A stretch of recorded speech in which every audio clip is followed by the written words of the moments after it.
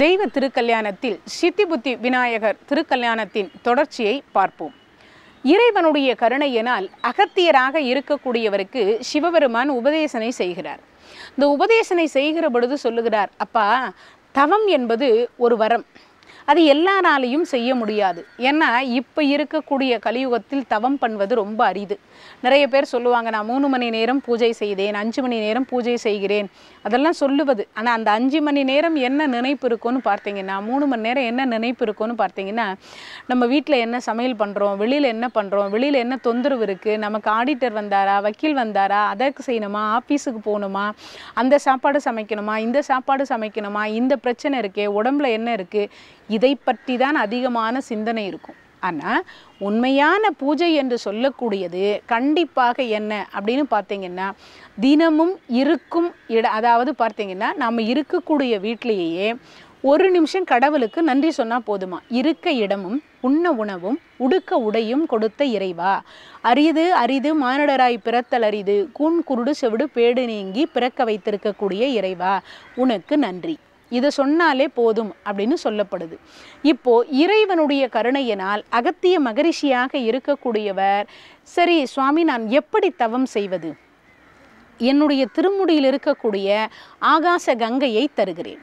இப்போ அந்த திருமுடியில் இருக்கக்கூடிய ஆகாச கங்கையை கமண்டலத்தில் அடைச்சிட்டார்.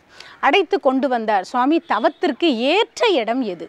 ஏன்னா உண்மையிலேயே தவத்திற்கு ஏற்ற இடம் நம் தமிழ்நாட்டை போன்று உண்மத்திலேயே புண்ணியம் செய்த ஒரு பூமி இருக்குன்னா அது உலகத்திலேயே உண்மையிலேயே தமிழ்நாடுன்னு சொல்லலாம். ஏன்னு கேட்டால், முழுக்க முழுக்க பார்த்தீங்கன்னா, பிறந்தால் திருவாரூர், வாழ்ந்தால் காஞ்சிபுரம், தரிசித்தால் சிதம்பரம், இருந்த இடத்திலிருந்து அண்ணாமலை என்று நினைத்தால் முக்தி, திருவண்ணாமலைன்னு நினைத்தாலே முக்தியா. அப்போது அதுக்கப்புறம் பார்த்தீங்கன்னா, இறந்தால் முக்தி தரக்கூடிய தலம் தான் காசியம்பதி. அப்போது இந்த 4 புண்ணிய தலம் நம்ம ஸ்டேட்டில் இருக்குது. அதை விட இன்னொரு விஷயம், காசிக்கு நிகரான ஒரு பதி எங்கே இருக்குது?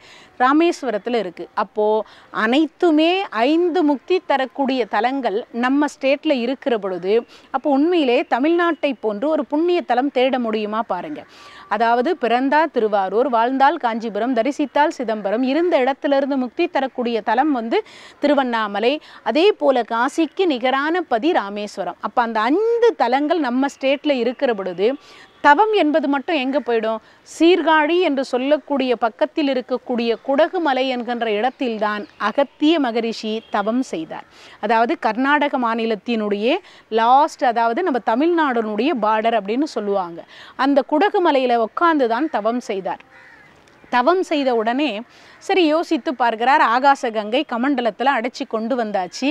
இப்போ இந்த 33 கோடி தேவர்கள் என்ன செய்தாங்க அப்படின்னு பார்த்தீங்கன்னா, தட்சன் ஒரு யாகம் வளர்க்கிறான். இது பார்வதி திருக்கல்யாணத்தில் ஏற்கனவே சொல்லப்பட்டதாக இருந்தாலும் நினைவுபடுத்தப்படுகிறது. அவன் ஒரு யாகம் செய்கிற பொழுது அந்த யாகமாக இருக்கக்கூடியதனுடைய அவிர்ப்ப பாகத்தை சிவபெருமானுக்கு தர மறுக்கின்றார். சிவபெருமான் நந்தியம்பெருமானை அனுப்பி கேட்டார், தர மறுத்து விட்டார். அதற்கு பிறகுதான் பார்வதி அம்மை, அதாவது தாட்சாயினி அம்மையார் போய் கேட்டாங்க, தர மறுத்து விட்டார். அதற்கு பிறகுதான் யாகம் அழிய கடவுதுன்ற ஒரு சாபத்தை கொடுத்தாங்க. ஆனால் இவங்கள் இருவரும் சிவனை பற்றி சொல்லி கேட்கிற பொழுது தட்சன் ஒரு சிவனை நிந்தித்தான். இன்றைக்கும் நாம தெரிந்து கொள்ள வேண்டியது என்ன அப்படின்னு பார்த்தீங்கன்னா, வள்ளலார் சுவாமிகள் மனுமுறை கண்ட வாசகத்தில் ஏற்கனவே சொல்லியிருந்தாலும் கூட ஒரு வரியை இந்த இடத்துல நினைவுபடுத்த வேண்டும். தெய்வத்தை இகழ்ந்து செருக்கடைந்தேனோ அப்படின்ற ஒரு வரி சொல்லுவார். அது என்ன அப்படின்னு பார்த்தீங்கன்னா, கடவுள் இல்லை என்று சொல்லக்கூடிய பாவத்தை மட்டும் செய்யாமல் இரு. நீ இந்துவாக இருக்கலாம், முஸ்லீமாக இருக்கலாம், கிறிஸ்தவராக இருக்கலாம், சமணராக இருக்கலாம், இல்லை பௌத்தராக இருக்கலாம், எந்த மதத்தில் நீங்கள் இருந்தாலும் கூட ஏதோ ஒன்று நமக்கு மேலே ஒரு இறைவன் இருக்கின்றார். அந்த கடவுளை நம்பி நமக்கு மேலே ஏதோ ஒரு சக்தி இருக்குது, அந்த சக்தியை வணங்க வேண்டும். அதனால தான் இந்த பிரச்சனையே வரக்கூடாதுன்னு தான் ஜோதி சொரூபமாக வழிபாடு செய்யுங்க அப்படின்னு வள்ளலார் சுவாமிகள் சொல்லுகிறார். இப்போ அப்படிப்பட்ட ஒன்றைத்தான் இப்போ இங்கேயும் நினைவுபடுத்தணும். சிவபெருமானை நிந்திக்கின்ற பொழுது தெய்வத்தை இகழ்ந்து செருக்கடைந்தேனோ, சிவபெருமானை பித்தன், பேயன், சுடலையாண்டி, அவன் பிணத்தினுடைய சாம்பலை தின்னக்கூடியவன் என்று தட்சன் சொல்லுகிறான்.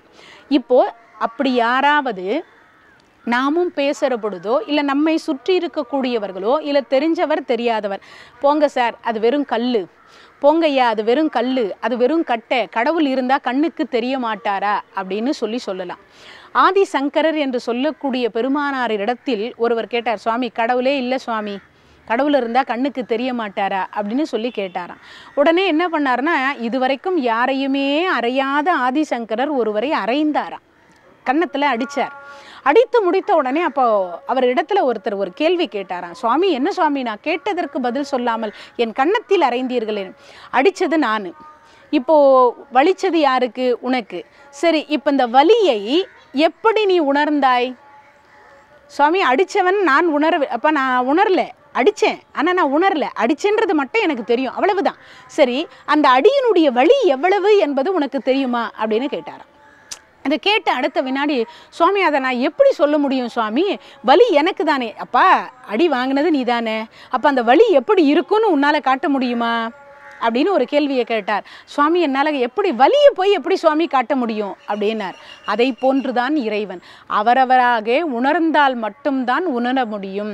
ஏன்னா நீ எவ்வளவு வணங்குறையோ, நீ எவ்வளவு நம்பிக்கை வைக்கிறாயோ அதை பொறுத்து தான் ஆண்டவன் உன்னிடத்தில் இருப்பதும் இல்லாமல் போவதும் என்று சொன்னார்.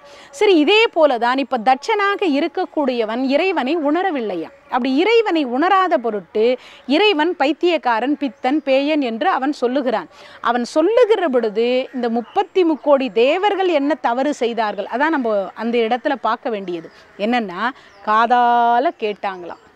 உண்மையிலேயே செல்வத்துள் செல்வம், செவிச்செல்வம், அச்செல்வம், செல்வத்துள் எல்லாம் தலை, திருவள்ளுவருடைய வாக்கு இது. ஆனால் இதுக்கு என்ன தெரியுமா, உலகத்திலேயே கண்ணு பெருசான்னு கேட்டிங்கன்னா இல்லையா, சரி காது அதாவது மூக்கு பெருசான்னு கேட்டிங்கன்னா இல்லையா, நம்ம எல்லாம் உண்டு உயிர் வாழ செய்யக்கூடிய வாய் பெருசான்னு கேட்டாலும் இல்லையா. என்னங்க இந்த உலகத்தையே பார்க்குற கண்ணு பெருசல்ல, அது மட்டும் இல்லை நம்ம உண்டு பிழைக்கக்கூடிய வாய் பெருசல்ல, சுவாசிப்பதற்கு காற்றை சுவாசிக்கக்கூடிய மூக்கும் பெரிதல்ல, சரி நம்மையே தாங்கி கொண்டிருக்கக்கூடிய இந்த உடம்பாவது பெரிதா அப்படின்னு கேட்டால் அதுவும் பெரிதல்ல. ஆனால் என்ன சொல்லுகிறார், செல்வத்துள் செல்வம், செவிச்செல்வம், அச்செல்வம், செல்வத்துள் எல்லாம் தலை. ஒரு செல்வம் இருக்குமானால் அது செவி என்கின்ற ஒரு செல்வம் தானா உலகத்திலேயே சிறந்த செல்வம். ஏன், கேள்வி ஞானம் என்கின்ற ஒன்று, அது மட்டும் இல்லைங்க. இதில் இன்னொரு விஷயம், எல்லாருக்கும் இந்த மருத்துவம் படித்த அனைவருக்குமே ஒரு விஷயம் தெரிஞ்சிருக்கும். என்ன விஷயம் அப்படின்னு கேட்டீங்கன்னா, நாம் இறந்து விட்ட பிறகும் நம்மிடத்தில் இருக்கக்கூடிய அனைத்து உறுப்புகளும் இறந்து விட்ட பிறகும் இந்த செவி என்கின்ற ஒரே ஒரு பகுதி மட்டும் இறக்காமல் இருக்குமாம். ஏன் என்று சொன்னால், இறுதியாக யாராவது ஒருவராவது இறைவனுடைய திருநாமத்தை உச்சரித்து விட மாட்டார்களா, அதை இந்த காதால் கேட்டுவிட்டு இறுதியாக இங்கிருந்து சென்று விட மாட்டோமா என்று அந்த செவி மட்டும் எப்பொழுதும் இறந்து போகாமல் இருக்குமாம்.